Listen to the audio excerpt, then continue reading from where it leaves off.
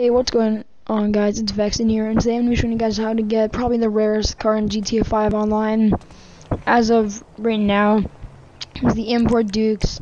It was on 360, and you can find it on GTA 5 online and on campaign, but on online, some people might not be able to get into it. So what you have to go is go to Southern San Andreas, scroll down, right underneath the Vapid truck, right there. And it costs 62,000, and some people might be wondering why they can't get it.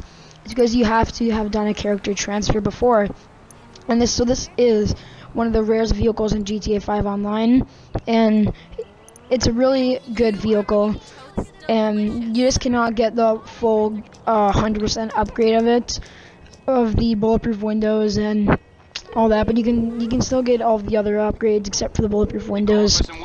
Kind of sucks, but yeah, so you must have done a character transfer before, or else it will not work. And it costs 62,000, and the upgrades aren't too much more expensive itself. Now I'm going to be showing off how the car drives, and this is just the stock car itself. There's nothing really new about it. So yeah, this is probably one of my new favorite cars. I'm gonna upload a video of me customizing it, and yeah, that's just my friend Jordy being an idiot. But yeah, hope you guys enjoyed the YouTube video. If you did, please leave a like, rate, and I'll see you on the next video.